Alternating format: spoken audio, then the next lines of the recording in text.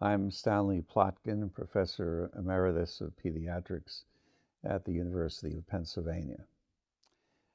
There is a lot of misunderstanding about the use of fetal cells to make vaccines. In fact, the only fetal cells that are used to make vaccines go back to two fetuses, one from Sweden and one from England, that came from mothers who no longer wish to have their pregnancies.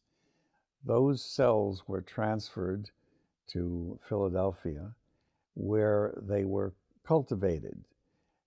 By cultivation, I mean that they were caused to multiply again and again, and then stored in freezers. So the use of fetal cells to grow vaccine viruses is based solely on those two fetuses.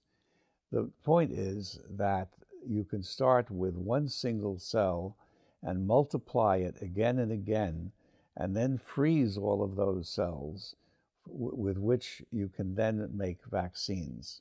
So we no longer need new fetuses to provide life-saving vaccines made in fetal cells.